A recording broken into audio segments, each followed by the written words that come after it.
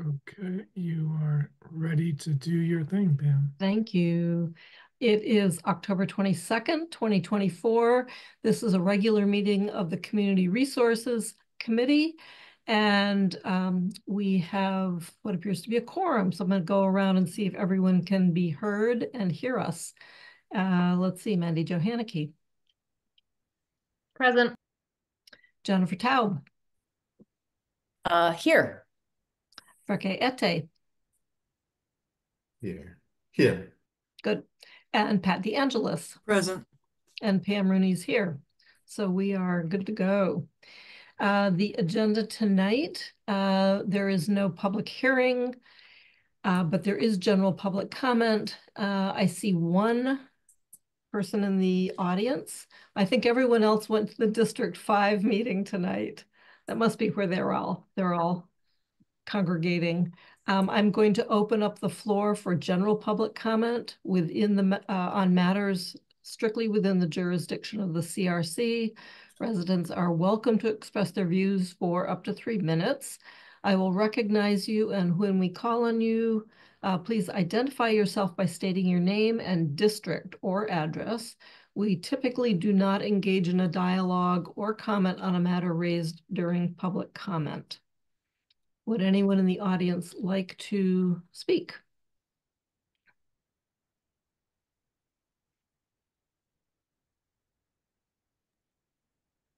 I don't see anyone raising a hand. And welcome, Stephanie. So we are going to jump into the action items, and that would be the solar bylaw. So we are working on the version V6 dated 2024 10-8 or 10-08. And these are with added staff comments. So it is the document in the folder, I think, was put in there around the 15th. And I've asked Mandy if she would kindly scribe for us again.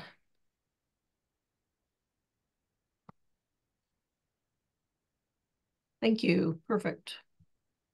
So as we left it, let's see. We did start working on the staff review comments, and those have been incorporated as we went along. I did put as an agenda item for the last time, but this time for sure, to just touch base on sections 17.01 and 17.02, and then keep going to where we were previously. The reason that we were going to talk about that is staff had suggested that the section 17.00 might in fact be well served to sort of incorporate many of the items from 1702, the nexus statements. Why are we doing this? So I actually had a document that I obviously haven't shared before tonight, but I was going to suggest that we could insert it at the bottom of the current 17.00 and then come back to it next round so that you all have a chance to read it. Does anybody have an issue with doing that?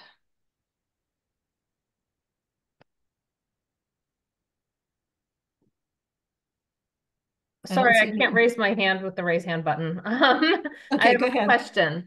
Yeah.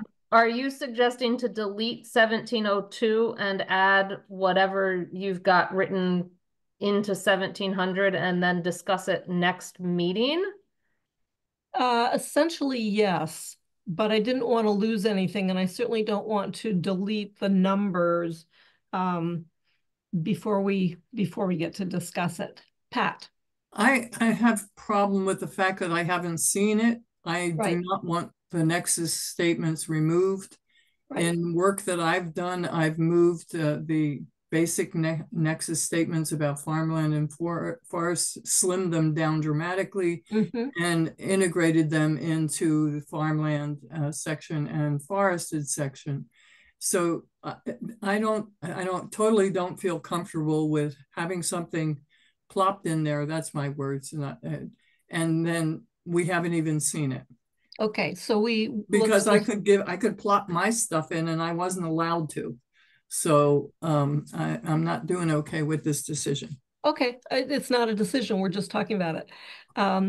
So you had some material that you wanted to share with us. And in fact, we did get to see it at the start of a meeting and we're able to talk through it a little bit. I don't know of any other way to introduce material without, walking through it line by line, which is not the way to introduce. No, I hear that and I understand that, Pam. And we did not go through my material around on the nexus statements, etc. We did not go through the red line version that I offered. And I think that it's not that your idea in and of itself is a bad one. If it's a different font or something, so we can see in a different color, and I can get my stuff to you and you could do the same thing. But to do it now without having seen it feels like a waste of, I don't want to do that. Well, I'm going to look at Mandy and just look at her for recommendation because. Well, she's only one person on the committee, so I'd like to hear what she says, but that's not a decision. I know, but I'd like to, where'd I go? Oh, there it is. I would like to hear from a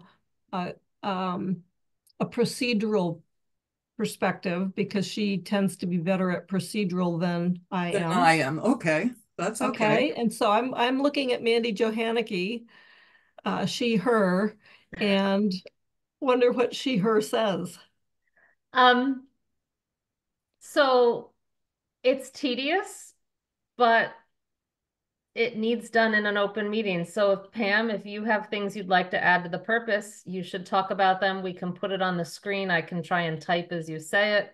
And then we can discuss it. If Pat has things she'd like to add to other sections, when we get to those sections, we discuss it. If they're duplicative of what people are trying to do in the purpose section or in the nexus statement, you should talk about it when we're at those sections and say, well, I would put it X, Y, Z, and that it is very tedious. The only other option in a sense is to have everyone talk about it and then someone go back after a meeting and incorporate everything that was talked about into a completely new draft. But we've been doing the drafting here because we haven't been doing it that way. We've been doing it at the meeting, which is slow and tedious, but what open meeting law requires. Okay, and I appreciate Pat did have a lot of material that she had worked on. And I was thinking that we had gone through some of that though to incorporate the wording as we went. So I stand corrected. This is,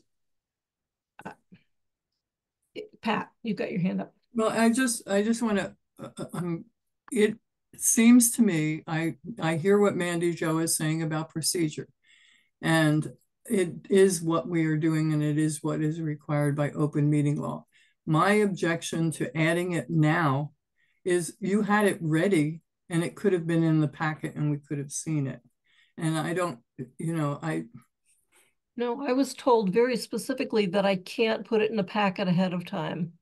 I cannot put it in the packet ahead of time. Okay. It has to be like last night when Mandy brought her new ARC charge, none of us had seen it. And that makes it very hard to discuss because you're seeing it for the first time. You're having to, think it through.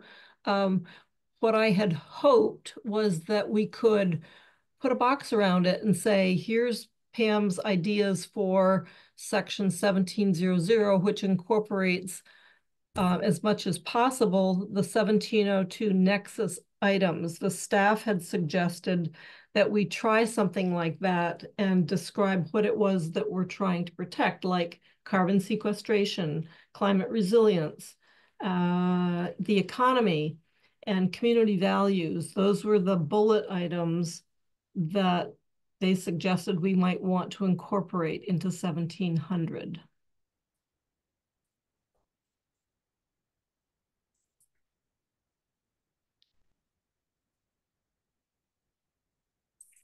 If it were me, I would say the only way I can start processing is to actually get a chance to read it. I can tell you, I don't want to spend a lot of time on that. That's what I was trying to avoid. But I could tell you roughly what I've proposed. Go for it. Okay. All right. That's a green light. Sorry. No, it's not. It's a yellow. A yellow. All right. So I took the very first thing, and what staff had said is, sorry, folks, but bylaws are for regulating. That's why we have bylaws. So I just wrote it a little differently, and maybe Mandy, you could blow this up so you can see what's currently here. So my suggestion is to say, the purpose of this article is to regulate the production of necessary solar energy by providing standards for the placement, design, construction, operation, monitoring, modification, and decommissioning of large-scale ground-mounted photovoltaic installations, LGPI, and battery energy storage systems, BESS, that protect the health, safety, and general welfare of the community. Elements to be protected include, and I'll just list the headings again, carbon sequestration, and I just basically took everything from below. Oh, she's actually typing. Wow. Carbon sequestration, climate resilience, economy and access to local food, and community values.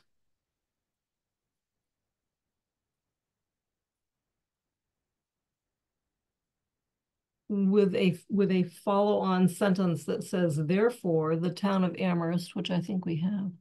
No, we don't. Therefore, the town of Amherst has established the requirements regarding the installation of LGPIs and BESS on prime farmland of statewide importance, and prime forest lands. And that's the gist of it.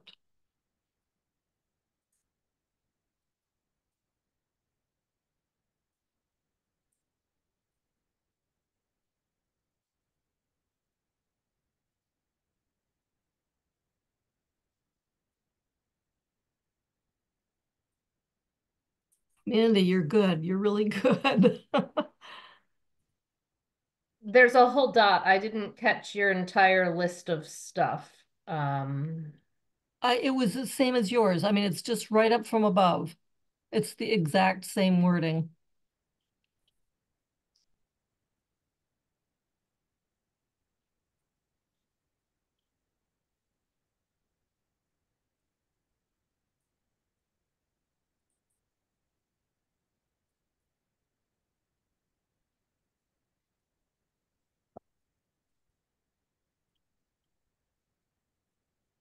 Did I catch it all?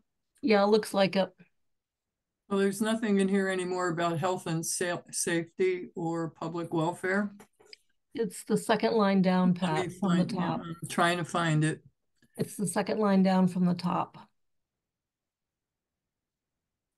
In the first paragraph. I think in the what first Pat paragraph. was saying is this paragraph still kept in your proposal, or is this paragraph gone? Right.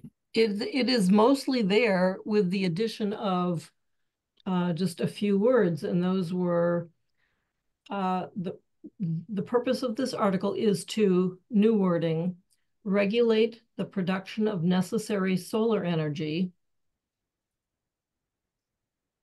by providing standards for, and the list, after BESS, it says that protect the health, safety, and general welfare of the community. Elements to be protected include, and then our bullets below. What do you mean by community values? Community values, there was a survey done by GZA, and the master plan itself says, what do you value? People value open farmland, working farmlands. They appreciate forests for walking, and those are the community values. And I think that's what the original committee was trying to capture as well.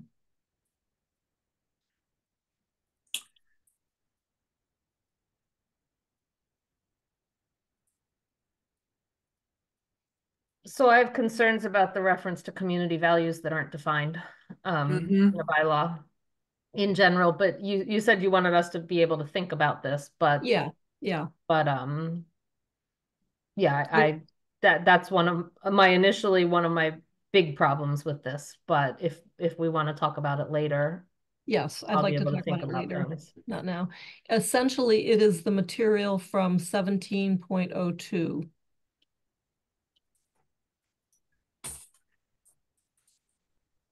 So what I can do is, now that we've talked about it, I will place that in the packet for next time.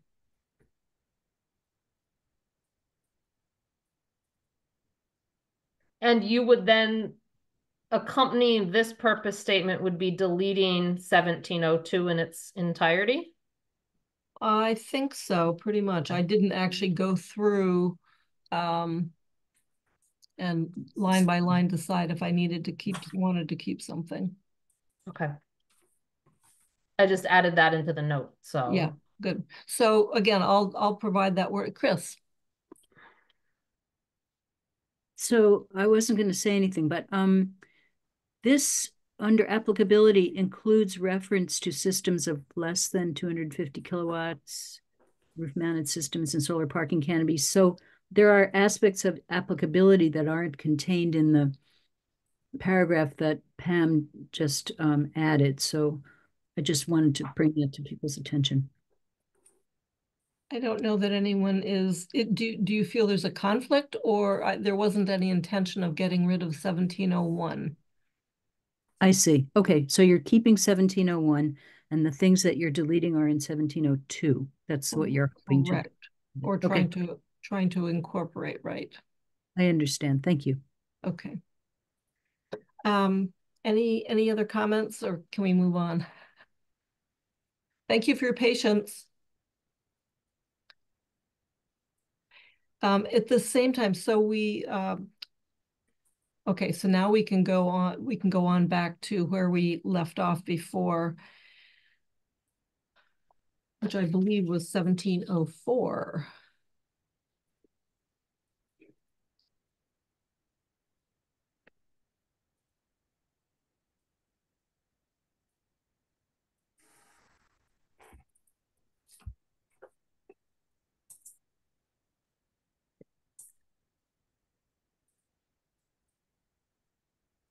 We have, let's see, we have our staff comments starting at 1704. And one of the suggestions was that we, let's see, under number 1, that we include so I had a suggestion, and that is under number 1, that we do bullets similar to the site plan list. It's just so much easier to read than a paragraph. Mandy has her hand raised. Oh, sorry, thank you. Yep. Thank you. A couple of things. Are we not dealing with the comments before number 1? Yeah. Stephanie's here, and then add an additional statement. I'll expand that one too. Sure. And I also had some questions in those 2 paragraphs before number 1. Are we skipping those? Sure. Let's do that. So that's what I thought we were supposed to do. Thank you for reminding me. Maybe Stephanie, who took the notes here, could you talk a little bit, you and Chris talk a little bit about this section being in rules and regulations? Let me just, I'm gonna, so we have comments from different dates, and I just want to make sure that we're looking, because this got very confusing, because we had comments that Chris and I had done as staff. Yes. Then the review that was added was the one from the larger staff group. Those comments were, I think, May 28th. I'm sorry, not May 28th, September 30th. So I just want to make sure that we're looking at some of the right comments. So the first comment, I think, I'm sorry, the May 28th, those were from your meeting, and I think Mandy Jo and I had typed up comments. I think actually those were my comments that I typed for your group for the CRC. So not looking at May 28th, I'm going to go down to the next comment, which is September 30th, which is a staff comment. I just want to make sure you're following me. So, Yes, so okay, is that associated with section 17.04? This is 17, so I've gone back up to 1701 because I thought that's what you were just saying that you wanted to Oh, go okay. to first. We can't see that on the screen. Sorry. I was just realizing that I'm looking at my own screen, so I apologize. So go down to the next comment. There you go. One, yes, I think that one. Yes. Let's see, sorry, you're in 1700. Can you go down to 1701? Because I thought we were done with 1700, 17.00. Okay. Right, okay. So this is the first comment in 1701 that staff had done collectively. And this was, we went back and looked at these few sections because you had made some edits that the staff hadn't seen. So they were just saying, again, that, you know, because you're regulating systems of a certain size, you want to be definitive of what you are regulating and not make references to the systems that you're not, because you make a reference here to systems of less than 250 kilowatt direct current, or, you know, that these are not systems that you're regulating. And so the comment from staff was that why have something in that you're not regulating, just focus on what you are regulating. So I don't know that Chris was there for that particular comment. I can't remember. So Chris, I don't know if you have other thoughts about that, but. I think sometimes it's helpful to put in reference to things that you're not regulating, because that makes it clearer to whoever's reading it what is really being regulated. But that's my opinion. So I would agree with what I just heard. I had a couple comments from folks in the community, and they just said it's important to remind people that, you know, solar canopies and rooftops are outside of the jurisdiction of this bylaw, and that would make people who, you know, are sort of unfamiliar with it more aware. Mandy has her hand up. Thank you. Two things as we go back to this one. What happens if a solar parking canopy is larger than 250 kilowatt DC? Because it's a ground mounted system under LGPI definition. And then in the first sentence, it says, we use the word section a lot. But in legislative drafting, when I think section is the section you are in, 1701. Should we be referring to this article as I think Pam did in the one above? Or should we say section 17 applies to? Oh, and call it. And we know obviously now that we have University Drive is 17, this numbering is going to be different anyway. But should it say this article? Yeah. We even say that down yes. here, this article down here. Yes, good point. Let's change that.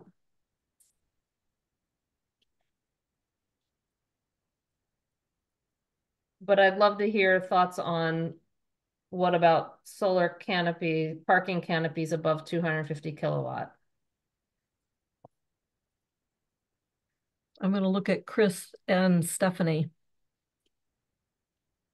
In my opinion, I think solar canopies in parking lots, even if they're over 250 kilowatts and over an acre, should be regulated separately. So I don't know how to word that exactly, but I think parking canopies should be separate from ground mounted solar. Could we just add or solar parking canopies of any size? Mm-hmm. Yep. What about, I guess ground mount and roof mounted are different things. Mm-hmm. Yep. So. Okay.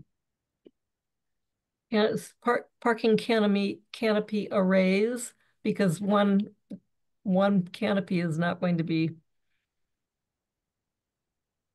Mm-hmm. Yep.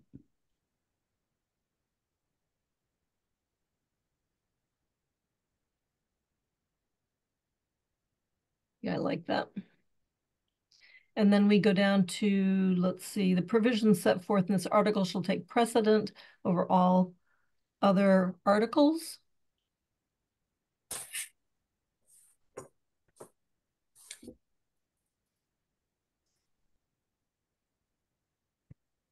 So I don't think there was any comment on that. I think the only thing that staff was interested in adding is that at the end of this sentence, you have, so it reads, the provisions set forth in this article should take precedence over sections of the zoning bylaw that may conflict in the regulations of LGPIs and BSS. Staff thinks you should add an associated BESS associated with LGPIs. Because you're not making this a standalone BESS bylaw, so. Great, thank you. Add that language.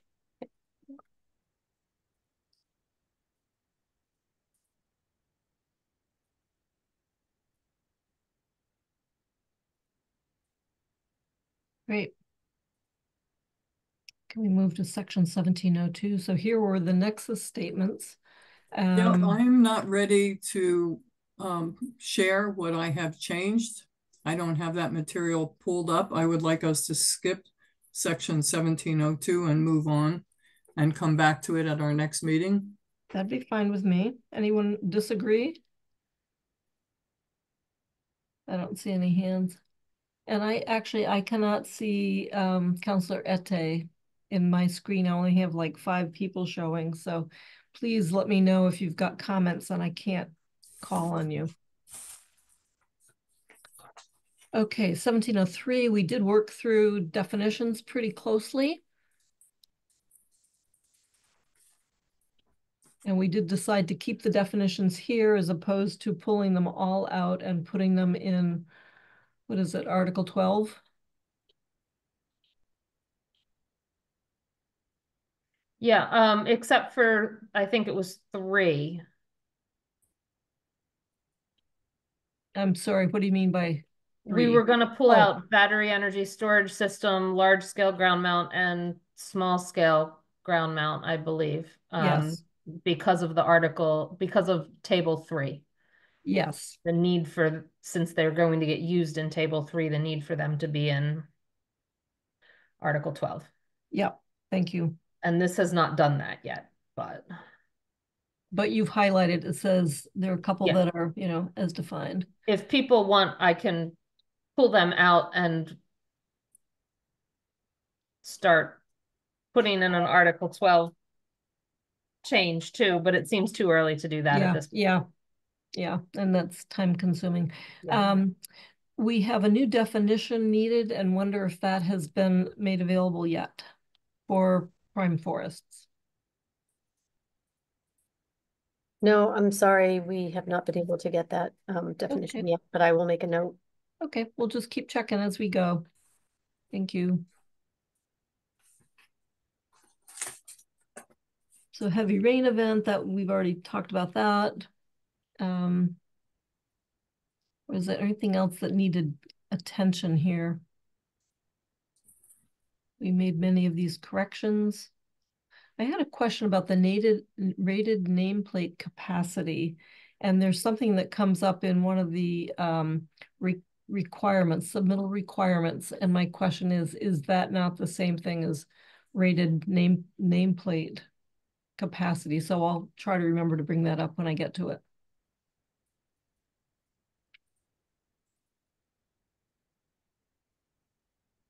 Christine. Just an aside, we understand that rated nameplate capacity is not what is generally produced by a panel, a solar panel, that it's actually something that is calculated in a factory based on a best situation. And you would not expect that degree of production to occur in an installation. It's actually much less. And I think the number of 14% sticks in my head. But in any event, rated nameplate capacity doesn't really mean what it sounds like. It's just something that is generated from testing in a factory. Thank you. It does say here, though, the maximum rated output, which is still true. It just may never exceed that. It's kind of like gas mileage, right?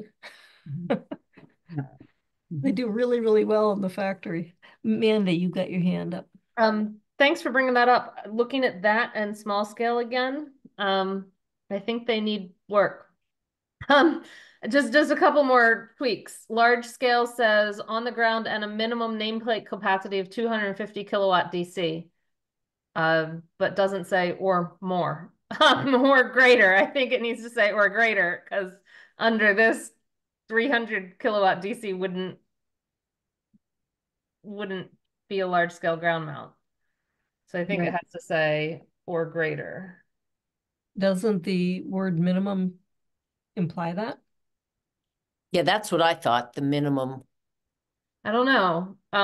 But when you look at small scale, it says has a minimum nameplate capacity of under 250. It's just, I guess it's a weird wording to me. So let's keep your or greater. Oh, Chris.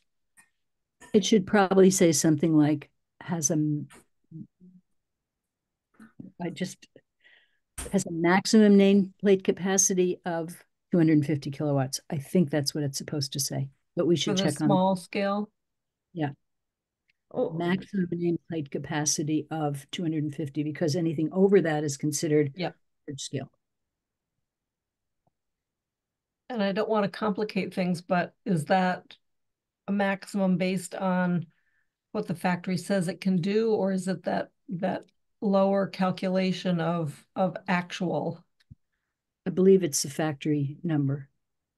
So I guess I'm curious, because a capacity, this using of minimum and maximum versus just a rated nameplate capacity of 250 or greater, or a rated name capacity of under 250, because you get a number, you don't have a range. And so a minimum, a minimum nameplate capacity of 250, but the number isn't 250.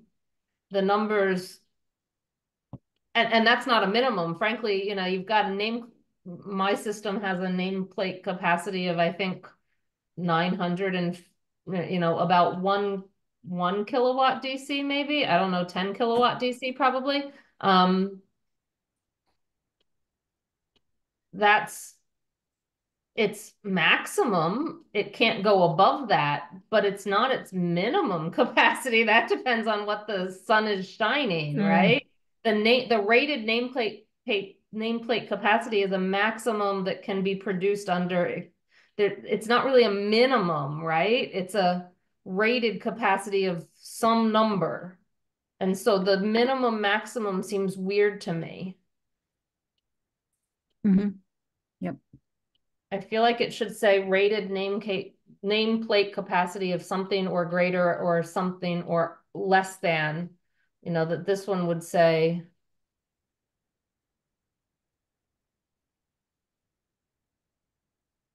something like that. That's right. I'm not seeing anybody opposed to that. That makes sense to me. Great. And so that has addressed the small scale, and that will go to another article. But for now, it's going to sit right here. Did anyone have any concerns with the rest of those, these definitions?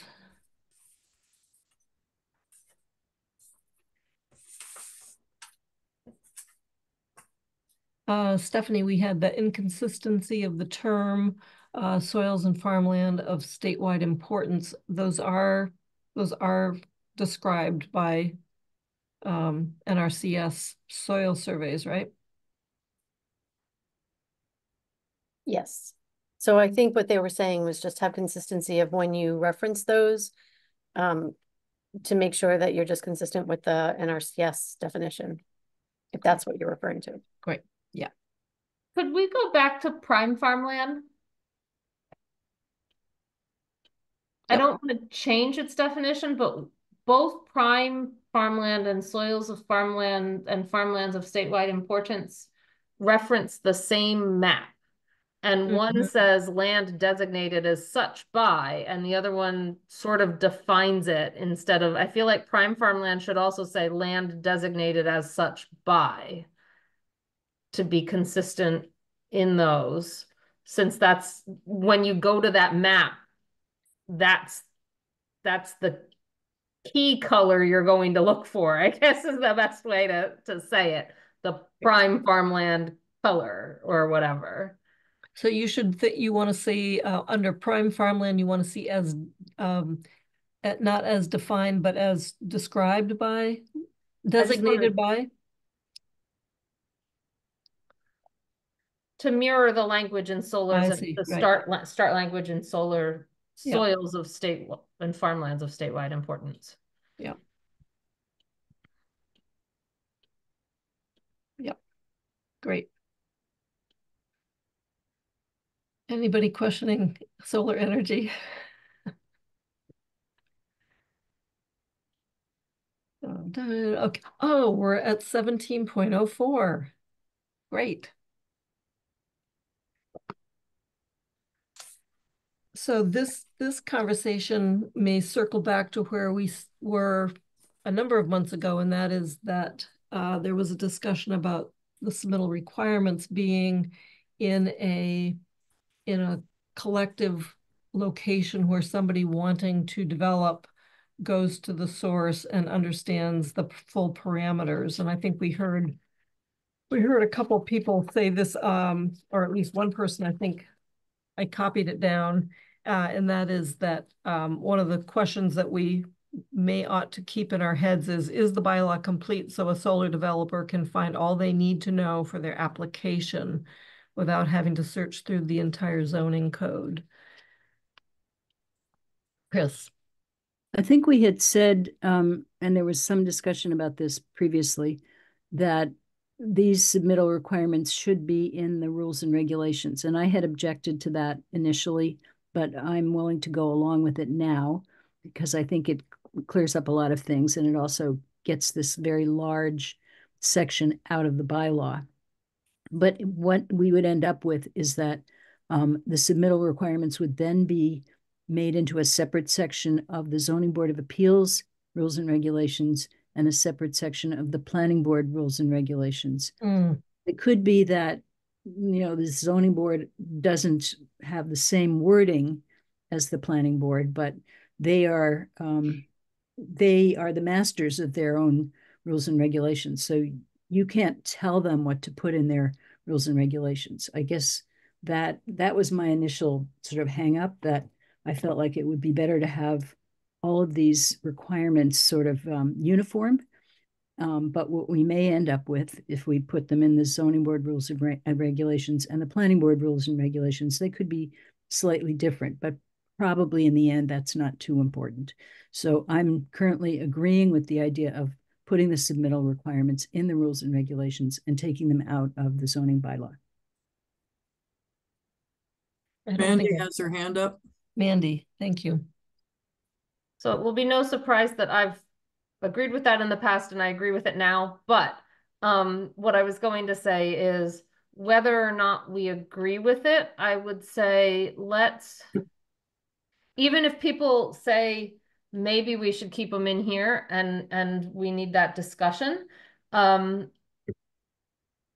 Right now, given that it has been reported that the House and the Senate have reached an agreement on the climate bill that has solar siting stuff in it, it might be wise to skip this section completely for now till we see if they actually come back into session to pass a bill and the governor signs it, because my understanding is that bill usurps any submittal requirements the towns may have. It would set a standard set of submittal requirements. And so I'm thinking for time efficiency purposes, we should wait to see, given that it was just reported they came out of conference with a bill, that maybe we should wait a meeting or two before we spend a lot of time on this section to see what happens with that bill. And then if it doesn't pass, come back to it. If it does, wait to see what guidance is on what's going on with whatever passed, since this seems to be a big chunk of that bill. Maybe Chris could answer this question. So even if the House and Senate come up with a bill and it gets passed, don't they then have to turn around and develop the rules and regs and it's like then the regulatory process begins and, the different agencies start developing their stuff. So it could be quite some time down the road before they get their act together on actually implementation regulations. I think that's true. But the last time I looked at what was being proposed, the numbers were that the state was taking over control of anything over 25 megawatts, was it? And anything under 25 megawatts was going to stay with the municipality. So it may end up that the submittal requirements are in our hands anyway, because we don't really have, in my opinion, a place that's large enough to have installation that's 25 megawatts or larger. We're going to be looking at the smaller installations. But I think Mandy's probably right that we should hold off on dealing with this so we know more about what the state is doing. Right. It was my understanding that we'd deal with the regulations, but that the state would set standard submittal requirements for all, not just those over 25 megawatts. Again, I don't, the conference bill hasn't been seen yet, I don't think. But there was a report that they have reached an agreement in conference committee, but there was no language yet. So I'm just going on a report that there might be a vote soon. And the Gazette reported on it. Mm-hmm. And if they know that's really happening. So given that, again, I'm kind of looking at Chris, there are a number of aspects of this bylaw proposal that make sense if, even if it's a small project. So the question is, how much, as we go through this, how much is actually inappropriate for a small project? Doesn't seem like we would craft an entirely different section or article for small ground-mounted projects. Well, 25 megawatts is really big. The project that's proposed for Shutesbury Road, I think, is 9-something megawatts. So 25 megawatts is more than 2.5 times bigger than that. So I guess, what am I saying? I think it's still going to be necessary for us to have submittal requirements unless the state totally preempts us and, gives us submittal requirements for different scales of arrays. So I think I agree with Mandy Jo that we should just leave this for now and deal with it later. Jennifer. This is just a question, for my own information, but if the state does provide submittal requirements, do we still have to decide where we want it in our bylaw? We won't know until we see what the state is proposing. But is it still our decision where we put it? Like we were just deciding, should it go as a standalone in the planning board and the ZBA? I guess that's where I'm a little confused. Do we still have to make that decision? Well, no matter, the state will tell us what the submittal requirements are, but do we still have to decide where it goes in our bylaw? I don't think it would go in our bylaw or in rules and regs. It would be a state I see. It would just law. Be a state. It would be a state law. And that's why I say if it's a state law, we shouldn't spend any time on it. It doesn't have to go. We don't put it in. It just exists on its own. It just exists. Yeah. And if that doesn't, then maybe we deal with it and discuss where it goes. Okay. But never mind. We've got so much else to cover. This one seems like. Yeah, no, I agree. I was just confused. I thought it still had to go in here someplace, but it won't. Okay. Thank you. Thanks. And Stephanie. Sorry, I'm actually maybe backtracking a little bit, That's but okay. I think the comment was made that something about an applicant comes and looks at the bylaw and has all the information they need. And I don't think at all that that's true about bylaws.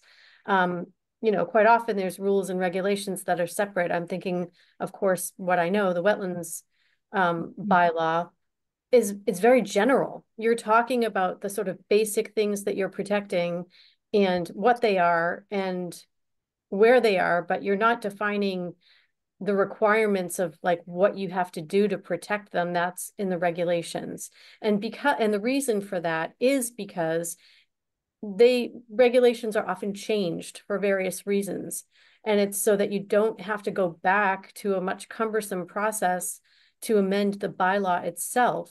It's much easier to amend regulations. So I think when someone says that everything should be in the bylaw, then they're maybe not completely understanding what a bylaw is and that the rules and regulations are important to accompany that, and they can be changed. When I looked, one of the charges from the staff was to say, so many of these submittal requirements may be redundant with ZBA and planning board. And when I went to look at ZBA and planning board, I mean, a lot of their rules and regs are, how many people need to attend the meeting and, all the just administrative junk. The list of submittal, like physical requirements, site plans, condition plans, all that is certainly valid, but there still seem to be a number of items that that are pretty much germane only to solar bylaw because it's such an industrial production that is quite different from the normal ZBA, house lots and those kinds of that kind of scale of the work. So I looked at, I was thinking we don't usually ask, the ZBA doesn't ask about maintaining farm roads or something like that. They don't really talk about looking at characteristics and extent of land cover types, for instance.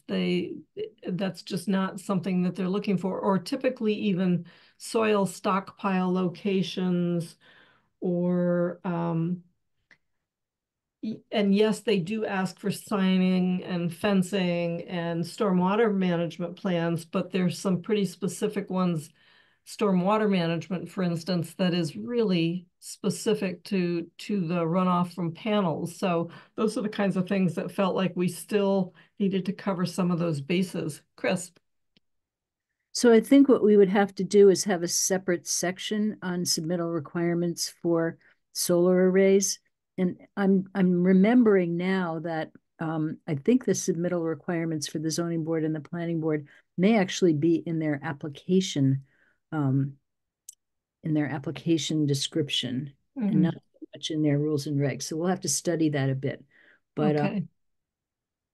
Yeah, so having a separate section on what is required over and above what we normally require for other types of proposals. That's how we would handle it. Thank you. Yeah, that makes some sense that it's in their application section. Yeah. Okay, well, I had some great ideas for this section, but if we're not going to talk about it, we'll just move on to another one. Okay. So does everybody feel comfortable moving on to the next section, 1705?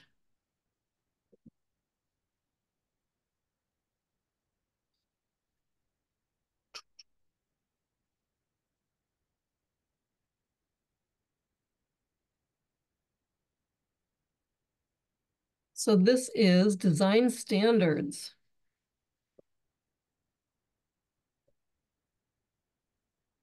And we have the staff comments, access roads, and public access. Consultation, are these consistent with existing regulations, i.e. zoning, fire, and DPW? I think that was the staff comment. Councillor Haneke, did you have your hand up? I did. I had a question about the title and then application of this section to BESS systems. Go ahead. Basically, this is titled for only LGPI, although it large refers to it wrong. and it doesn't mention BESS at all. And are we trying to, in this, do designs, like, should we be including BESS in certain sections of this when it makes sense? Or not? Like access roads seems like one that could apply to both LGPI and BESS potentially. But as written only applies to LGPI. Chris, I'm going to go to you first. So we could add something that says, and associated BESS, because I think the intention is for standalone BESS, we want to have a separate section of the bylaw. But for BESS that is associated with a solar array, this would apply. So if we added the phrase and associated BESS after the word arrays, I think that might cover it. Mm-hmm.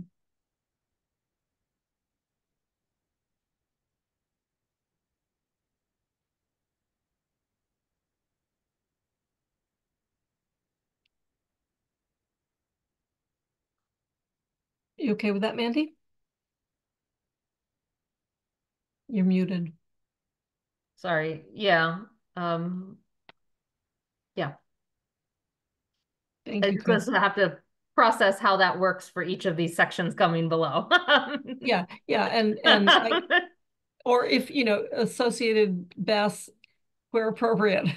And I don't think we need to say that where at every turn. Yeah, like I said, I think that works for the title. I'm just, as we go through, I'm gonna have to process.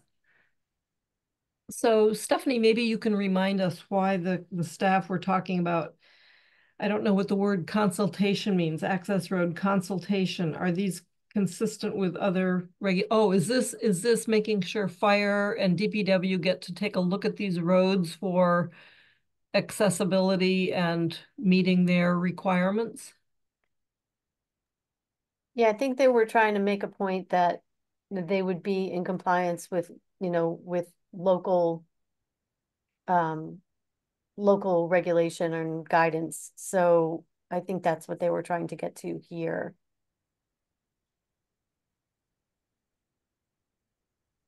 So yes, you would be ensuring that you'd be in compliance with their standards design. So you want to make sure that you're in compliance with the fire department's design standards. Yes. And do we say that? It says they'll be planned and constructed in consultation with town engineer. We don't specifically say to their standards. I think they were saying instead of consultation, I think what they wanted you to say was in compliance with. Okay, great.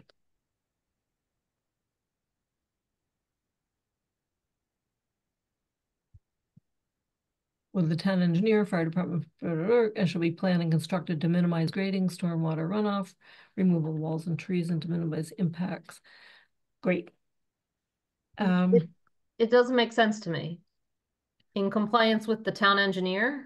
No. In compliance with local and state design standards and regulations, I think instead of saying consultation with the town engineer, the fire department, Department of Public Works, you're saying that they're planned and constructed in compliance with local and state design standards and regulations.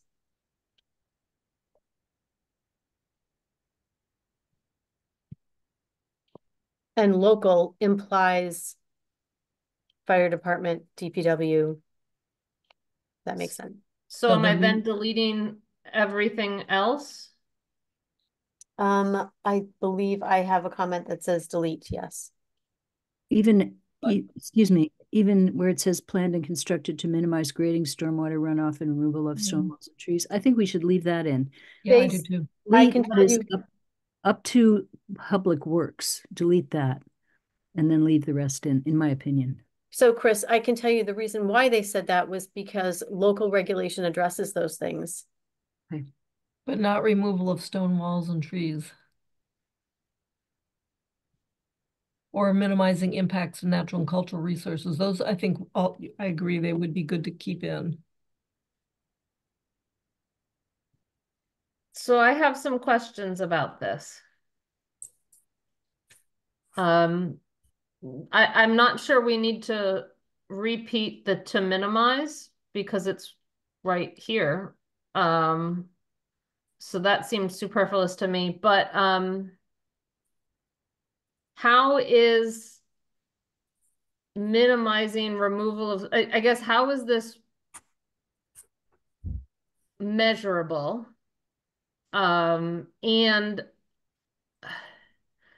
does anywhere else in our zoning bylaw require such construction to minimize removal of stone walls and trees and impacts and all, or is that new to this particular use?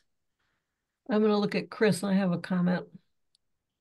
I think in general, the boards do look at minimizing these things. And maybe it's not exactly written down, but those are items that they consider when they're reviewing proposals. Mm-hmm.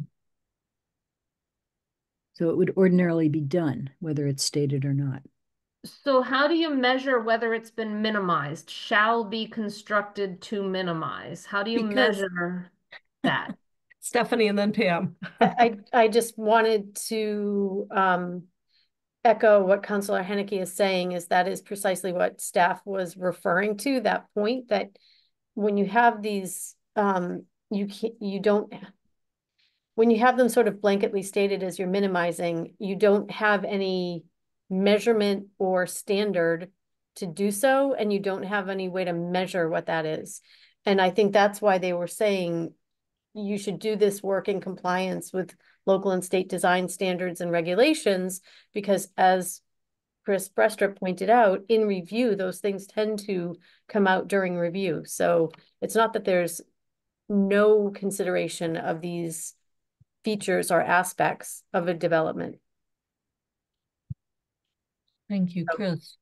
So I also wanted to mention, I agree with what Stephanie said, and it's okay to take out what's there in the black lettering, but I wanted to mention the fact that the reason that we have proposals go before a zoning board of appeals or a planning board is because they use their good judgment in deciding whether something is minimally graded or has a minimal impact on stormwater runoff. They listen to the applicant, they listen to abutters, they listen to expert testimony, and then they decide whether something is done appropriately or not. And not everything is necessarily measurable. And if it were, then all we would need is a list of rules and regulations, and we wouldn't need these things to go to a board because there wouldn't be any need for judgment. It would just all be black and white.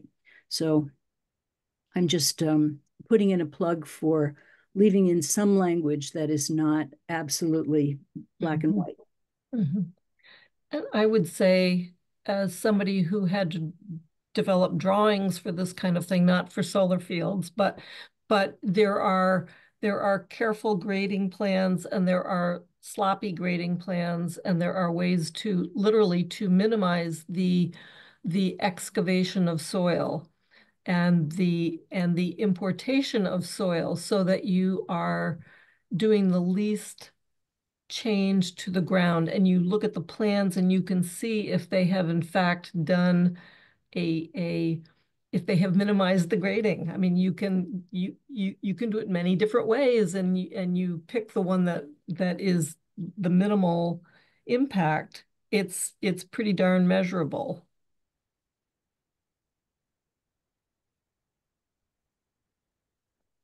So how are people feeling about leaving in the letters in black?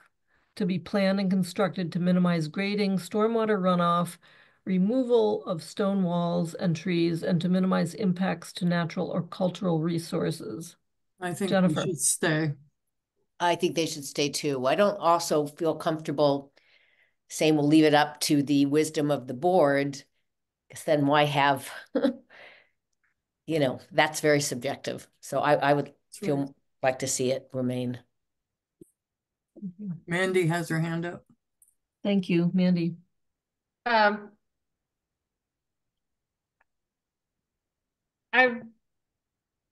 I don't like how subjective it is. I get for particular ones, I can understand how you can determine it for grading and maybe even stormwater runoff. But I have a real problem with minimized removal of trees because the way you do that is not construct. You know, like how does some, well, if you take 3 panels out, you remove less trees. Well, if you take a half of your plan out, you remove even less trees if it's in a forest. Like how do you measure the minimizing of removal of trees?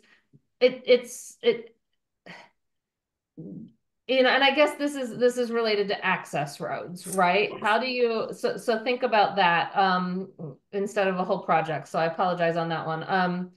But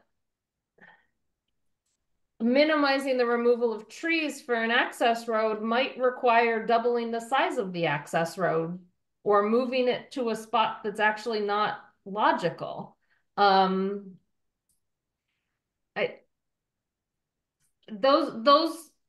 stone walls, trees, and natural and cultural resources ones don't sit as well with me as the grading and stormwater runoff do. From a, how do you make a decision on that? Pat, and then Stephanie. Basically, Mandy, I would reverse what you're saying, because there may be a great deal of logic in maintaining this small group of trees, and the road becomes more efficient. So I think that removing the number of trees, we're not talking now about clear cutting, we're talking about something like the Merry Maple, but in the, you know, on an access road, and curving the access road to the left 100 feet or 50 feet or 10 feet or something like that. I think that those things should be there. I think that there are natural and cultural resources that are real, and that we need to pay some attention to them. It doesn't stop a project. It does allow us to say, hey, if you do this, you're saying, no, it's going to make it worse. And I'm going to say, no, it minimizes. That's, again, subjective. And so much of this is this kind of thing, but I think it belongs there.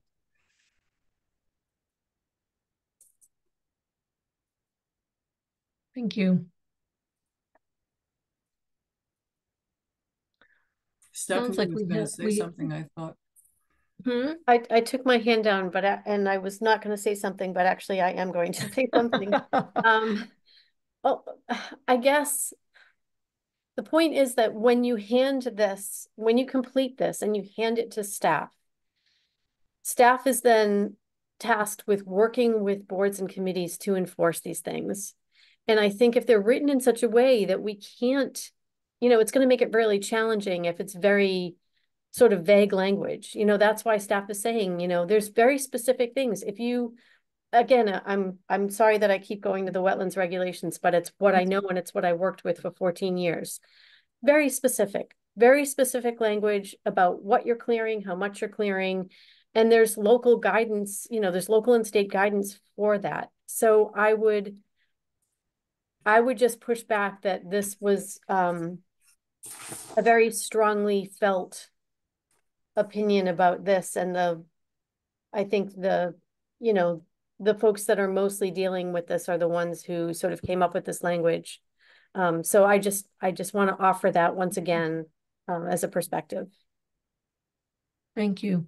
It occurred to me that the two perspectives that were actually kind of blending in this one paragraph is that we have a ZBA who are lay people who are going to be setting conditions and things like that. They may or may not know if the stormwater or the impacts have been minimized. They will certainly be able to see if stone walls have been removed, and they can look at the before and after planting plan or forest cover map, and they'll see sort of the extent of trees that are removed. And then you're saying, though, at the same time, you're going to have professional review of each and every project. Are we going to assume that, DPW or let's say wetland administrator is going to actually spell out that they need to work harder to minimize grading? And then that will be a condition that the Concom or the planning board or ZBA then adopts. It's putting a lot of the burden on the staff, and I think Pat's point was, but we want to be able to lead the ZBA members to refresh their memory, remind them what they should be considering. How about we leave it in for now with a note? Oh, Dave, hi. You raised your hand. Yeah, I'm not arguing pro or con on this. Just in response to what you just said, Pam, I mean, to some degree, that's exactly what staff do, right? I mean, so we do a review, we meaning staff in conservation and development, collectively or individually, we do a review of every project that comes through the town. So you reference, say, the wetlands administrator, if there are regulated resource areas on a particular site, yes, Aaron Jock would comment. And so I guess our roles as staff are to advise ZBA, planning board, Concom, if we're talking just about those three for now. So I don't think there's any way to avoid that. I think what Stephanie was getting at was, and I was at some of those meetings where staff were commenting on the draft bylaw, is, how can we be more specific? Can those things be measurable? And I think that's where the struggle is in the second part of this.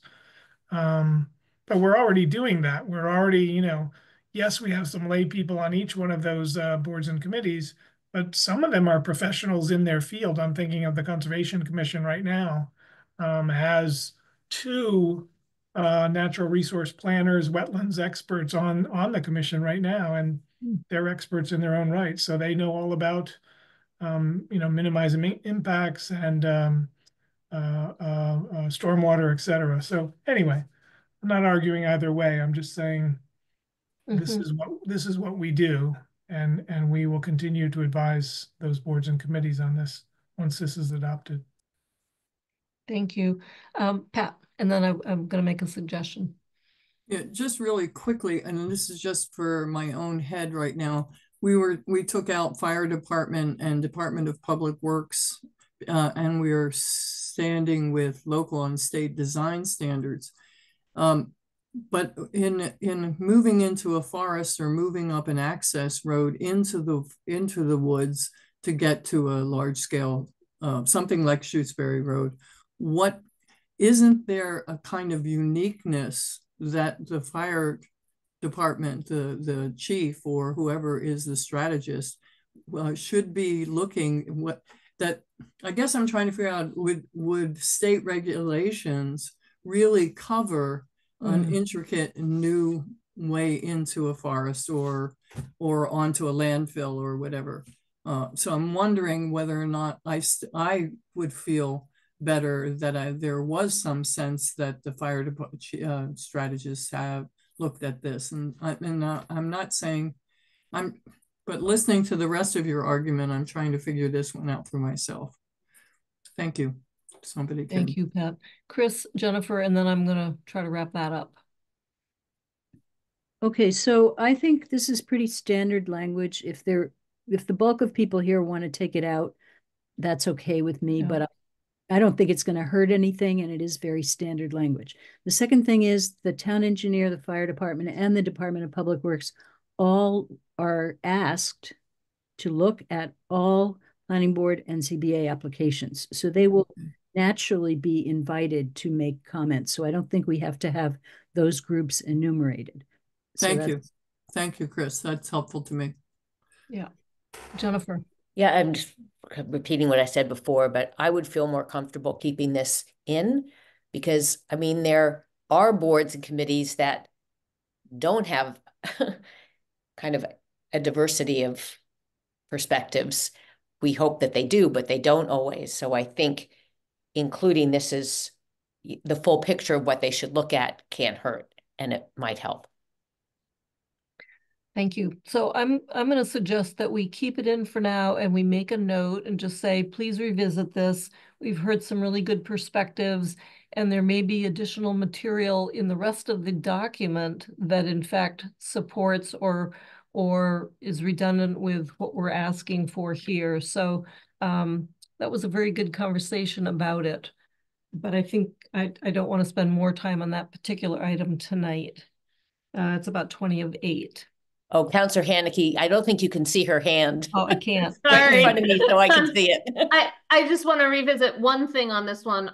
I still believe the second to minimize is redundant.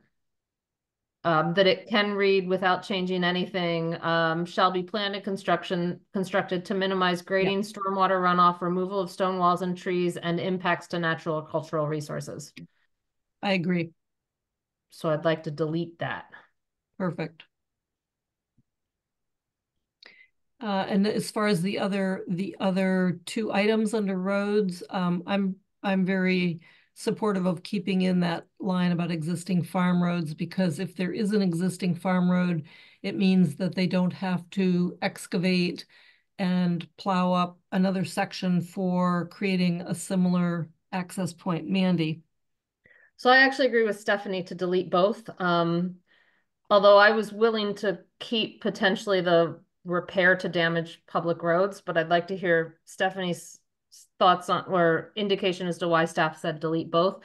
But existing farm roads shall be maintained in stable condition. That's whether or not another access road is being built or not. It doesn't say if it's being used or not, or you can't, if you have an existing farm road, you can't build another access road. I find it a very strange requirement that I don't think we require on any other zoning bylaw, that if a road exists, that you must continue to maintain that road in perpetuity on your own private land.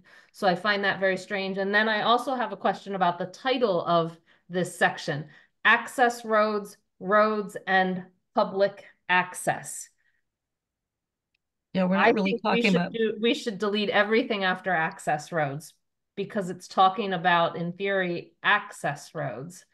I don't understand what public access is at all in this section, and that part at most, at minimum, I think needs deleted too.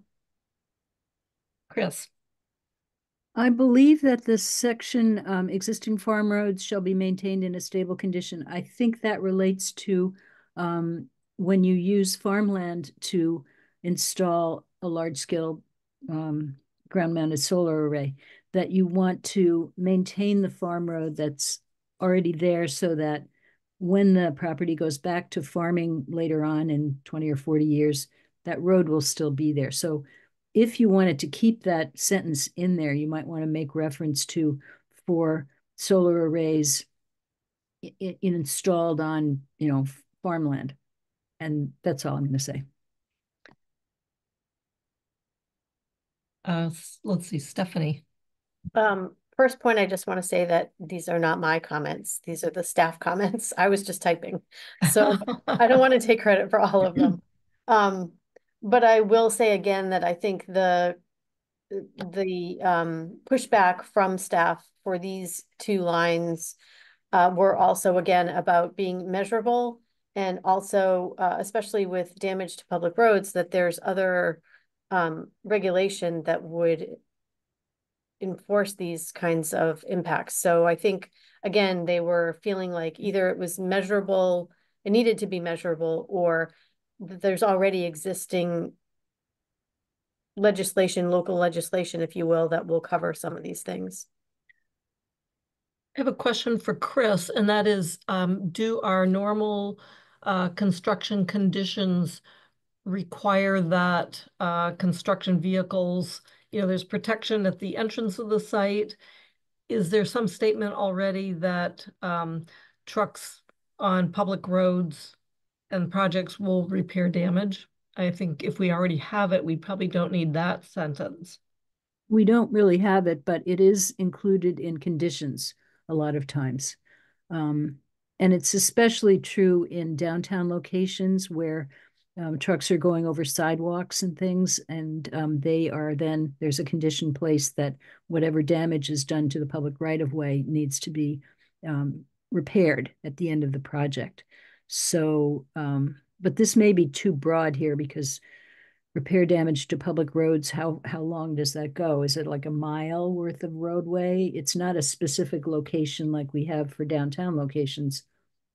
So I'm not supporting or not supporting this being left in. I always envisioned this as at the main entrance to a site that there's care taken that the pavement isn't broken up and, you know, just from trucks turning and carrying heavy loads. Could we say something like shall be required to repair damage to public roads? That Mandy has her hand up. Thank you. I was in the middle of a sentence. But I Mandy, thought you were done. let's I thought go you to were Mandy done, dear first. one. What? I thought you were done. No, I was pausing and thinking. Sorry. Mandy, go ahead. I was gonna, for that sentence, the public road one, that one in particular, but even the next one seem like conditions on a permit, not an actual design standard.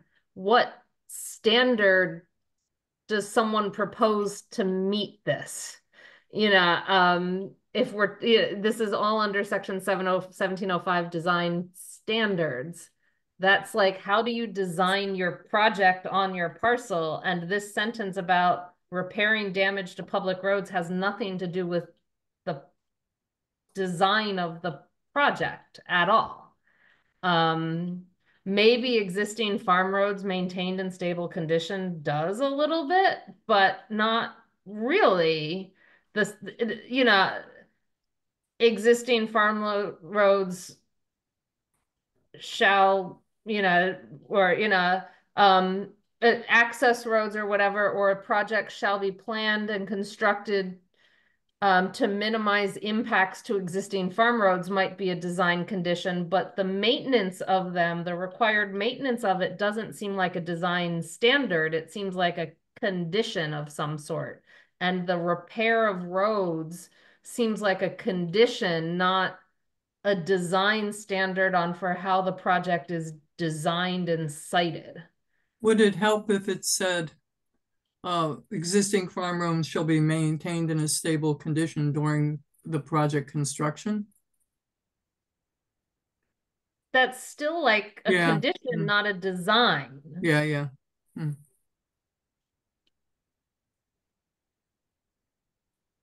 Well, so Chris, can that be added as a condition? We didn't actually develop a list of conditions, but maybe we could note that particular item or two and talk about potential condition, standard condition. Yes. So let's go back to the title, access roads and public access. I agree with Mandy. There is no public access unless it's allowed by the developer. Well,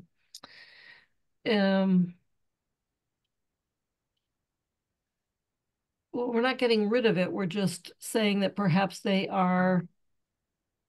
I was thinking if you add it to conditions, you don't keep it here. Sorry, I will undelete the deletion. Yeah, we don't have a place to plop conditions yet. Thank you.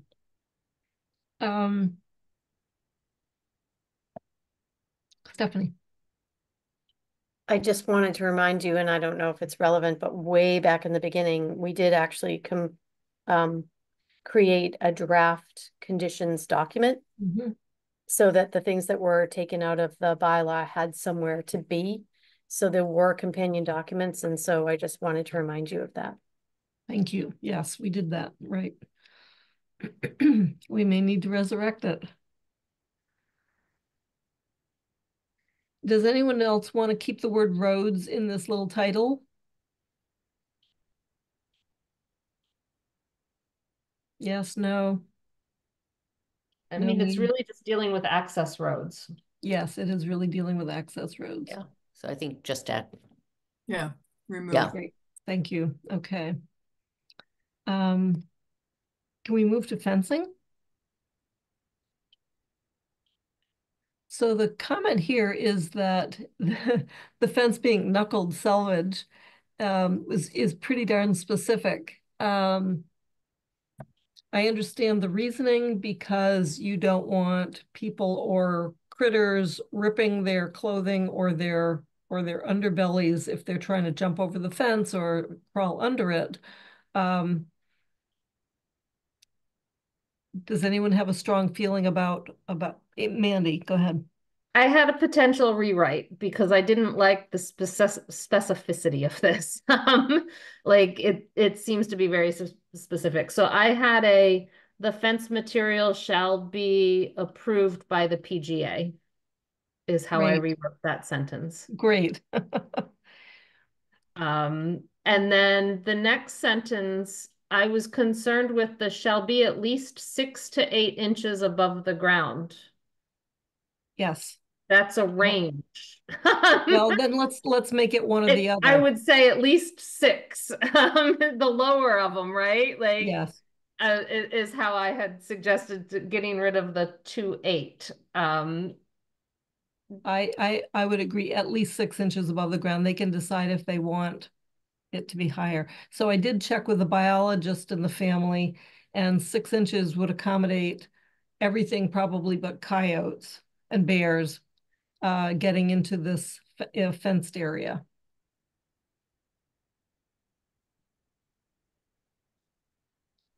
So here we have fencing shall not include barbed wire. Is that something that, Pat, you're muted. Pat, Muted. you're muted. I'm not agreeing to the removal of knuckled selvage. I think because it says unless determined otherwise by the PGA. So I don't see a problem. If it isn't necessary, then the PGA can change it. How many people on the planning board or the ZBA even know what knuckled selvage is? I would like to keep it small disagreement, but an important one. So can I ask a question about that? And then I've got a comment on barbed wire. Sure. If it is worded the way it was originally worded, is that technically a special permit approval to change from knuckled selvage to something else because it's sort of a waiver of the knuckled selvage requirement versus a material shall be approved by the PGA being just part of the site plan review or I guess, is it a separate special permit to change the material? I'm trying to figure out what the difference might be if you've said something and then said, unless they do otherwise. I still think we should never get this specific. We don't tell houses what type of fencing they must use. And wildlife are in all sorts of things. So I think it's inappropriate to get that specific. But I'm curious if there's a difference in language on how a permit is approved. Chris. And then when I get an answer, I'll talk about barbed wire. Chris. So it would be approved as part of the main special permit for the installation as a whole. It's just another thing that the board or committee, planning board or ZBA would approve as part of its complete review of the project. So it doesn't need a special permit, a special permit. Thank you. My question on barbed wire. I understand the potential desire on barbed wire to say no to it because it can be damaging. But if there is associated battery storage, you might want barbed wire at the top to keep people from getting in and climbing the fence. If I remember correctly, the fencing around on College Street around the Eversource substation has a barbed wire top.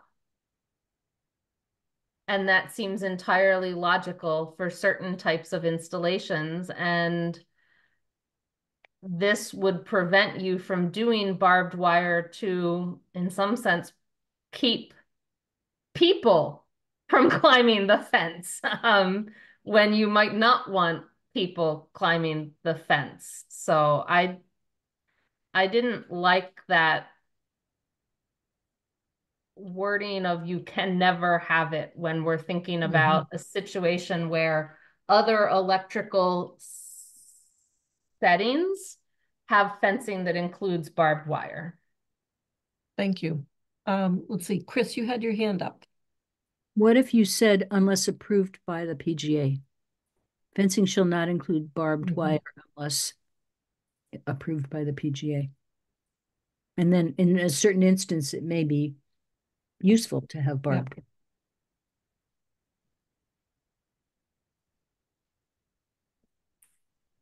Mandy, do you want to add that in?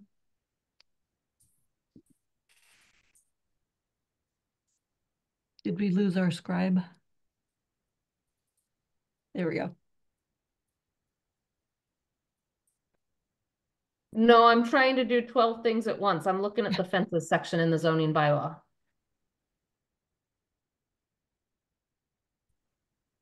That's often height.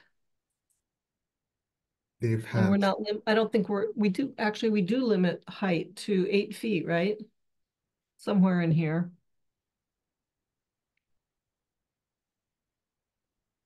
Height is generally limited to 6 feet unless it's an agricultural installation or unless you have special permission. Oh yeah, there it is. Yep. This one says 8 feet for fencing. So that must be something that's particular to solar installations. It's more of keep people out of an industrial zone. Okay, so how do we have it here? We have the need for fencing determined by the applicant. No more than 8 feet. The fence material shall be, shall we go back to knuckled selvage? Can we just say chain link? Unless determined otherwise by the PGA.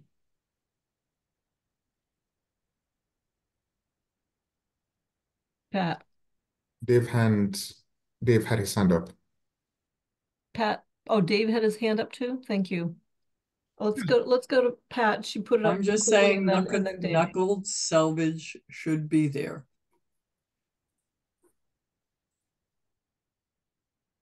Let's put it back in and we can always come back to this. Dave. I had a question for Pat. Pat, could you say a little bit more about why you think it should be that type of fencing? I feel strongly that we need to protect as much wildlife as possible, and I think that that would help. I mean, there's no way that you can have something built in the woods, or even on farmland, where that isn't true. And in terms of bylaws for housing or housing development, Mandy, perhaps maybe we should, that where you're near the woods or something like that, maybe there should be knuckled selvage there. I think using that as a marker for removing something because we don't do it with a housing project it's not evenly balanced. Yeah, the two things I was going to add. One is I like what Chris said about fencing shall not include barbed wire unless approved by the PGA. I was thinking of a situation where I think normally, unless it is, well, in normal situations, I think we'd probably all agree that we would not like to see barbed wire on the top of these fences. But there might be a situation where a solar developer develops, X solar field and then encounters a lot of vandalism and needs to add that. And if it's added in the future and if it's prohibited from doing that, this would give them the option, unless approved, and the PGA could revisit that later. The other thing, Randy, and I don't know the answer to this, but it strikes me that we have two obligations. One is to help the solar developer protect their investment on the site, but also protect those members of the public from getting into places where they may get hurt. So I don't know on College Street. Well, let me back up. I don't know,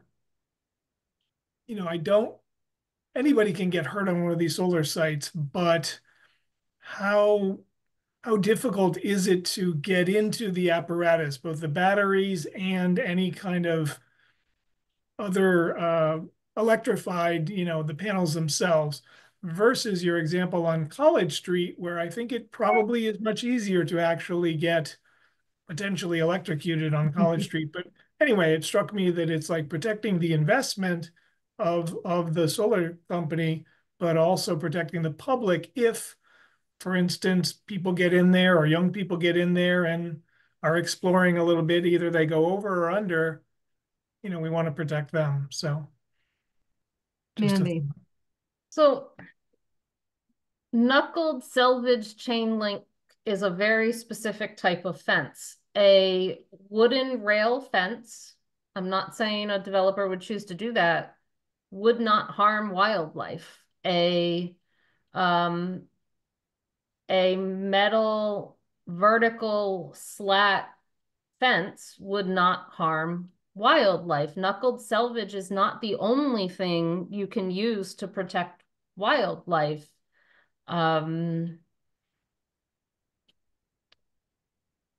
From being injured. And so I just don't understand. I'm looking at the fence regulations here, and in agricultural uses on parcels of land 5 acres or larger, that's the only place they talk about fencing material, and it uses the phrase razor fences are prohibited. And so looking at, I've sort of moved on to a different topic, but looking at consistency across bylaws, here we're referencing barbed wires. Should we actually say something like razor fences are prohibited unless whatever, and to keep the language similar? And then I actually had a question about all the language. Unless otherwise permitted by the PGA is 2 paragraphs above this. This one is unless approved by the PGA.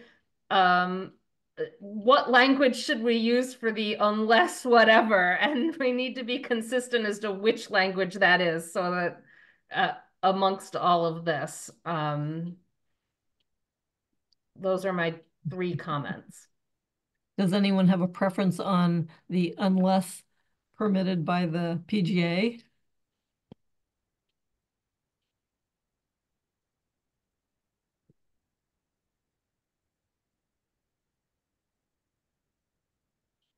I mean, we say that a lot throughout this, right, and other documents, and the PGA always has some flexibility, especially the ZBA. No, I just want to make sure we say it the same way every time. And I'm trying to find one in the current bylaw. Maybe we should leave that for GOL.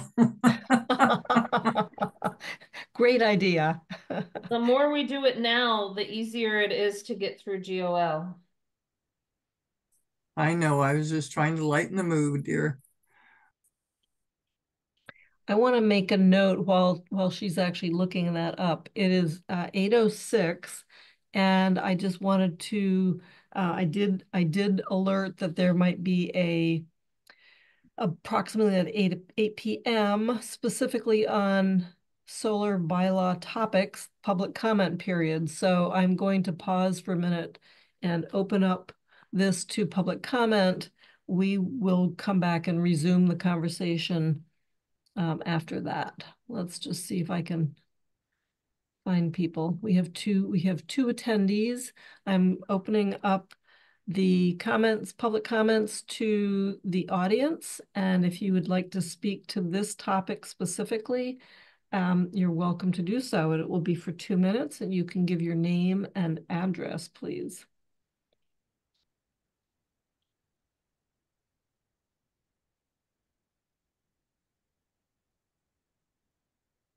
I'm seeing no one clamoring to get in. Okay, public comment period number 2 closed. Let's see, where were we? We lost our text.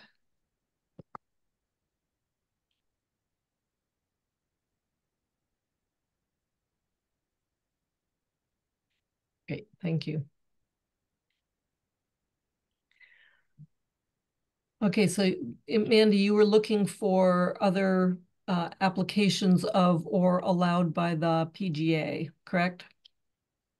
Yes. I found one so far. It's hard to scan this quickly. And it said something like, where was it?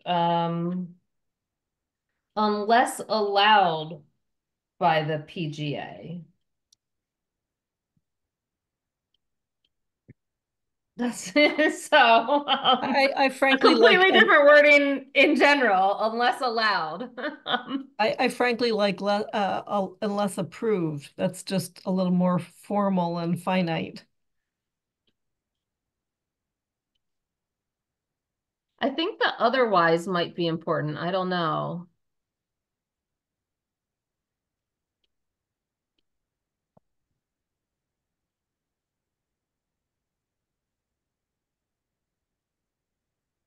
I'm comfortable with that. Anybody feel strongly that otherwise, unless otherwise permitted or approved, excuse me, by the PGA?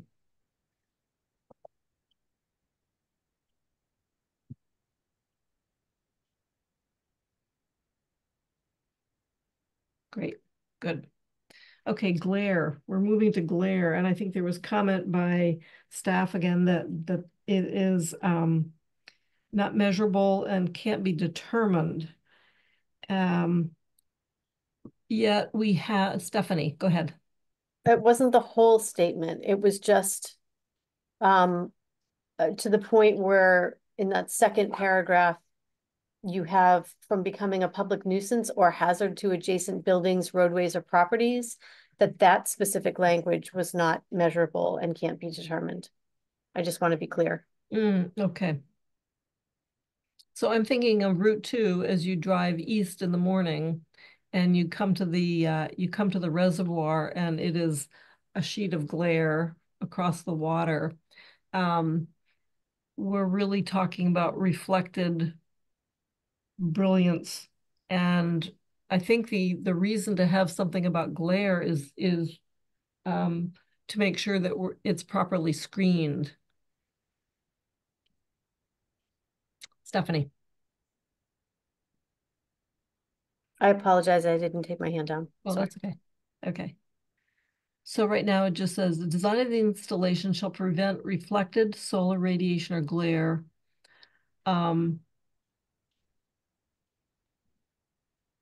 What about saying to the extent feasible or something like that? Mandy, you have your hand up.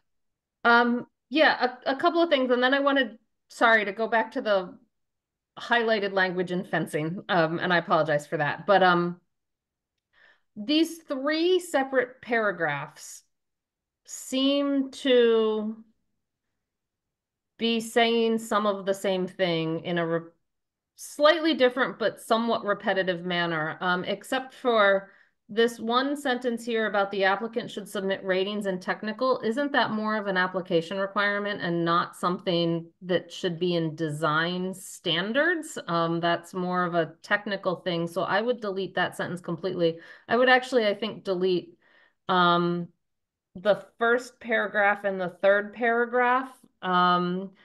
Design efforts may include, well, why? It seems to me that the owner and applicant should be able to determine what design efforts they include, and we shouldn't tell them what they have to include in their efforts. That they should be smart enough and savvy enough to figure out what things they can do to minimize reflectivity that we don't have to tell them. So I think glare is an issue because there's not really glare. They're not producing light. The panels don't produce light. The panels reflect light. Right.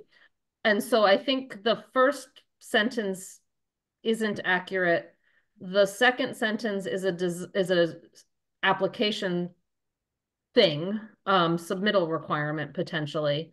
The design of the installation shall prevent reflected solar radiation or glare. I think you could just say, if we like the minimize language, that sentence could just read, the design of the installation shall seek to minimize or shall minimize the reflected, shall minimize reflectivity into residences or onto public ways or something like that. Use the reflectivity language. I'm not sure reflectivity is a thing. Yeah. Minimize reflected. I don't understand solar radiation. Maybe that's that would be the heat. That's the heat, not the light. Not the light, right? And we're looking to minimize the reflected light, not heat. Buildings, roadways, or properties. Properties is very general. I think we should be more specific on where the reflection going to needs minimized. Do you have to minimize it back up? Do you have to minimize it into windows? Which windows? Onto other properties, but a property that is unoccupied without a building, do you really need to minimize the reflection? So I think this one, to say it shorter, it needs a lot of work and needs more specificity. Let's make a note of that. Oh, sorry, 2 hands up, Jennifer and then Pat. Yeah, I feel like this is wordsmithing. I mean, I think residents and members of the public, but if you're abutting a large-scale solar installation, glare seems to be a major concern that can adversely impact abutters. So I think it's important that this be clear, and it's not that specific. I mean, I just don't have a problem with the first. If you wanted the LGPI shall be positioned to minimize glare on any residence or public way. Now, maybe that next sentence doesn't have to be in this section, but then the design of the installation shall prevent reflected solar radiation or glare from becoming I like that. If it's an empty building, then it's not, a public nuisance. Right. I mean, I just think it's making clear that this is very important to people that are adjacent to large-scale ground-mounted solar installations. And I think that makes it very clear that the glare is something that the permit granting authority needs to be attuned to and seek to minimize. I mean, I don't think it's worded in a way that's onerous, and it's important. So it might be a little onerous, but that's just. Pat. And then Stephanie. Yeah, since this is an unusual event, I have to agree with Jennifer, and I put my hand down because she's basically saying what I would have said. It is a design issue to minimize glare on any residence or the public way if possible. If I go back to the proposal for the Eruptor Lab, and abutters were very clear that they wanted the lighting, they were concerned about glare. And so they had the design, the designers chose to have certain kind of lighting and where they aim the lighting. no, this is not, there are plenty, and I hate using the Shutesbury Road project, but there are houses around that, and literally it is possible that they would be affected by glare so I think that it is a design standard and it needs to be there. I agree that I don't know whether the submit ratings and technical specifications is important. And I would ask Stephanie or Chris about that, or Dave. Thank you, Stephanie. So I think I will just get back to the point of the very specific language that staff objected to, which was glare becoming a public nuisance or hazard to adjacent buildings, roadways, or properties. Again, how are you measuring that? Like, what's the threshold? What standard are you using to determine what that is? So it's not to say that you wouldn't regulate for these things, but to have this language in the bylaw, there's no way to specifically enforce that. And I think that's what staff was pushing back on. And again, these were not just my comments, and there was agreement amongst several other staff members about this particular language. Yeah. Thank you. I was thinking that go ahead, Jennifer. I kind of lost my train of thought. No, I was just wondering, I wanted to ask Stephanie, I mean, is there, in terms of a public hazard, I'm just, I'm not, I haven't had that much familiarity with large scale solar arrays, but could you is there a standard of glare that would make it hazardous for cars driving by because it would be blinding? I mean, is there any, sort of objective measurement of glare that would be a hazard? I would defer to Chris as to that kind of a standard. I'm not personally aware, but I would defer to Chris. If that is even a Chris, and then sorry, Chris, and then Mandy had her hand up, I think. I'm not familiar with any regulations that make any kind of criteria or specificity about glare, but I think it's one of those things that when it's happening. Yeah. And so I think that the engineers who design these projects can do calculations and learn about whether their installation has the potential for creating glare, because they obviously know what angle these things have to be placed at, where the sun's coming from, etc. So I think they can make good, educated surmises about whether glare is going to be a problem or not. So I think it's a good idea to have something like that in here, whether or not it's, measurable by us. It would be measurable by the engineers. Thank you. I just want to add before I call on Dave, I was going to say we should just double check that they, in fact, are providing sun angle diagrams when they submit their proposal. It's be fairly easy to do. They've done exactly what Chris said. They have their angles all set up. They know the sun angles, and they can, knowing that they need to minimize reflection from these panels into neighboring properties, I think is really important to keep. Dave. Yeah, no, I was just trying to get back to even the first sentence. I agree with Mandy that I think this section needs to be consolidated, reworked a little bit, and I think there are ways to achieve everything that I'm hearing from folks. And I understand the LGPI, it's if you have trackers, which most of the new ones do, positioned is the right word, but I was struggling with the use of that word a little bit, and I was like, should this really say the LGPI shall be designed and constructed to minimize glare? And maybe I'm just getting stuck on that word positioned, because that to me is the position of the tracker, and yeah. not all of these have trackers, but most of the newer ones we're seeing, have trackers. And then I was saying to minimize glare on any residence, why wouldn't we say building? Or because hypothetically it could be a building that has businesses in it, or and whether it's occupied or not really doesn't matter. So I don't know. I was just trying to broaden that a little bit to minimize glare on any structure, any building or public way, to see if we could capture a little bit more. But I'm just throwing that out there.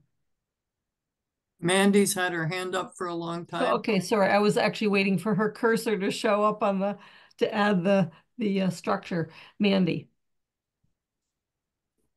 So Structure may be too broad, by the way. I mean, if there's a cell phone tower, that's a structure, and I don't think we really care if there's glare on a cell phone structure. Yeah. Glare, intense and blinding light emitted by a light source that reduces visibility and causes visual discomfort. Glare is light, blinding light that is emitted by a light source. These panels do not emit light. Glare is the wrong thing to be talking about. Reflection of light, where a ray of light bounces back from a smooth surface. What we should be talking about is reflection of light.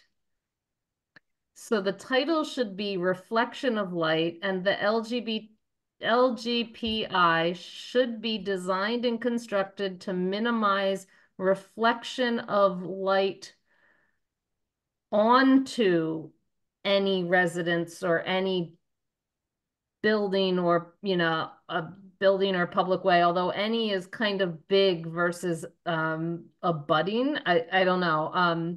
But it's not glare we're talking about here. Glare is under the lighting where we want lights dark sky compliant.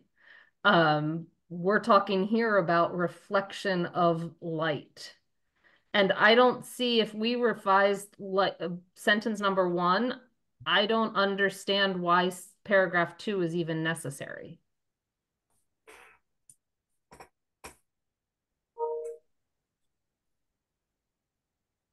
So the second sentence says shall prevent, and the first one says shall minimize. But glare can come from reflected light. Right. I just Googled it. I don't know about, it's only Google, but it says. Glare is focused on brightness from light sources. Okay, glare can come from many sources, and it can come from direct light or reflected light. There you go. I think I would agree with that. It's such a common usage of the word glare that I think I don't want to get hung up on it being a light source itself. It's a common, and I noticed that we took it out of our what do you call them? Definitions. Definitions. So let's come back. I think we need to keep glare. It's a known thing, and it is a major issue, or at least a concern. We don't know if it's an issue, but it is certainly a concern of abutting neighbors and use of public roads. So where do we have it? The LGPI shall be designed and constructed to minimize glare, reflected glare.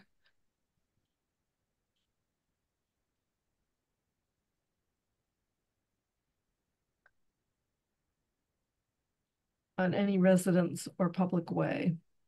And I think it's on into any residence or public way. Or on, or onto. Onto, I think it's into any residence, but the public way one I struggle with.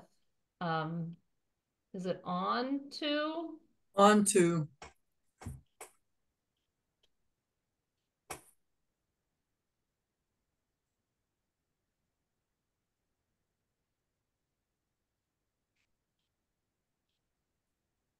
I would delete the full second paragraph and third paragraphs.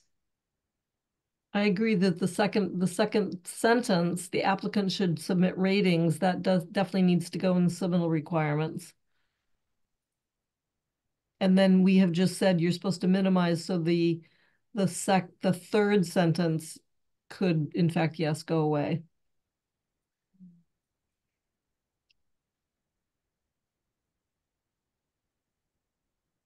The last sentence, the design efforts may include, Chris, is that more of a conditions?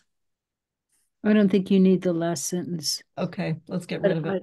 I was reminded of Dave's comment about, are there more buildings aside from residences, like a business or a hotel, or, and maybe it's any building that's occupied by people. I'm not sure exactly how to describe that, but could we say any occupied building? Into any occupied building? Something like that. Great. Okay, folks, it is 25 after 8, and we have gotten down to lighting. So we're going to stop here. We have lighting, screening, and planting. These are the screening and planting is an important element. Can we just make a note that this is where we left off? I will do the same on my document. So, Chris, sorry, didn't see your hand. Oh, I think I said what I wanted to say. Thank you. Okay, thank you. Great. November 19th. So that brings us to our action item B, which is the University Drive overlay proposal. And we are holding our public hearing on the 12th. The planning board is holding its public hearing on the 30th. And the question will be as we go to future, so we are having no meeting on the 5th. So the next meeting is literally the public hearing. I do not expect to talk about the solar bylaw that night at all. We'll hear the comments from the public, and unless otherwise allowed by the PGA, we will not plan to discuss the EU Drive overlay that evening. We'll just, because otherwise we would have to close the public hearing, and I think there's a lot more information that we might want. Jennifer. So does that mean the meeting after the public hearing, the next meeting, will discuss that as well as work on the solar bylaw? It would seem to be appropriate to split the conversation, yes. So I, months ago, didn't want to have a meeting on election night, but actually I think it might be a great distraction if it's not. I'm serious. I'd love to be thinking about the solar bylaw instead of watching the news, but we're definitely not having a meeting in 2 weeks. I didn't realize that. So it's been canceled. Yeah. Okay. Yeah. Mandy. I was going to comment on Jennifer's question about discussing after the hearing. On the 12th, if we continue the hearing, we'll have to pick a date where we continue the hearing to, and we should not discuss it until the continued hearing, whenever that date would be. Because the hearing's in progress. Yeah. And you don't discuss until the hearing's over. And I think Pam indicated it's likely it will probably be continued because there's going to be a lot of questions, and I think there'll be a lot of questions from the public and probably the committee as well. Yeah. So we'll have to be picking a date to continue it to, if we continue it. So then we could discuss the solar bylaw at the meeting after the 12th. Unless we've continued the hearing to that, right? Right. Okay. But you have to continue a hearing to a date certain. To a date certain. If it's not Yes. that date, we won't be discussing U Drive, so we'll be discussing the solar bylaw. Okay. So let's just, for my benefit, so let's say on the 19th or whenever our next meeting is, we could start with U-Drive because it would be continued to that date certain. And at whatever, an hour into it, if we weren't finished, we weren't discussing, we decided to continue it, we would continue it again to a date certain and then start our solar bylaw at, say, 8 o'clock at night or 7:30 or something like that. Because I know, Mandy, you had a couple of hearings, or a hearing that was along with other topics as we tried to juggle both elements. Yeah. So it's slow. I mean, that's the problem, is you don't get to, I mean, look how long it takes us to get through 5 items. And I just feel really badly that staff has to be here as much as you're being here. So thank you. Okay, so that was the discussion on U-Drive. There are no minutes to approve from previous meetings. We've already talked about announcements. There's no meeting on the 5th. The extra meeting is the replacement meeting essentially is the 12th, and that's the public hearing.